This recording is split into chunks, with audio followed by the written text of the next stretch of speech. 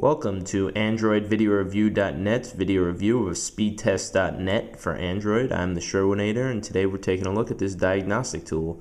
Speedtest.net is a website that you can go to track your downloads and upload speeds. It finds local servers, or not local servers, but relatively close servers across the country, and it'll have you download information from there and then upload it, and it's your ping rate. It's determining how long it takes for both processes to go through.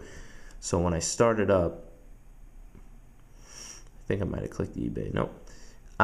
See, it says finding closest server, so it's tracking it based probably on location and on your IP address, and then you hit begin test.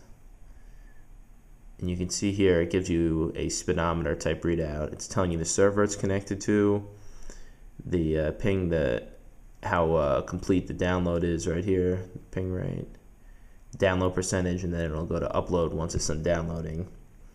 And you can see here it's making a graph, so for every kilobyte it's downloading, it's showing you the speed at which it's downloading. So download speed is 534 kilobytes per second, which just before I ran a test it was 730.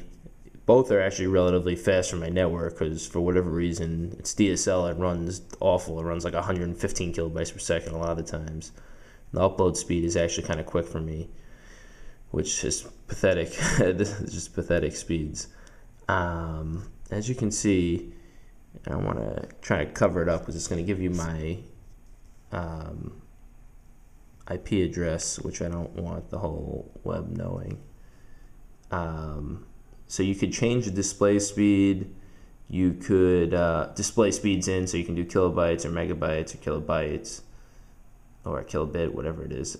Sort history, you can change it from the least recent test to the most recent. And animations, like with the graph, it'll make the results look. It'll just make the performance of the application run better if it's less intensive. Hold on, let me go back. Hold on one second.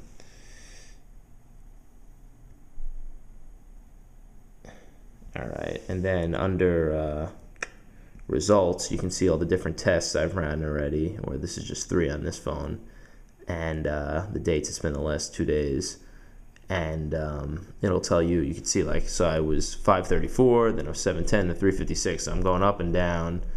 My upload speeds too are a little erratic. I don't really know. I'm not running anything on my network now, so I don't know why there's such a big difference. But that's basically the app. There's not much to it, but it's a really helpful diagnostic tool, especially if you're upgrading your network. You're getting a new Fios line or a new router or something like that, and you want to see if there's any difference, or if you want to test how much of a drain, let's say your Xbox Live is on your network when you're playing games, you could run diagnostics like this, which is pretty helpful.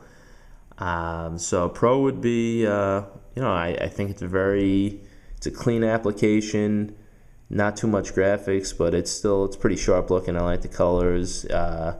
It's very quick. You get a speed readout relatively quickly. The con would be, again, my speeds, and I've run other tests on other devices, and it's not terribly inconsistent, but it's hard to tell, when all my other factors are, consistent, then I'm not really doing anything. I'm not running anything on the network, and the speeds are going up and down. I don't know.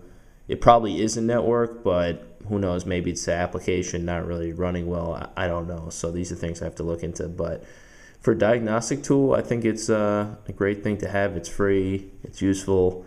So I'm going to give it a 4.5 out of 5. So this has been our video review of speedtest.net's application for Android.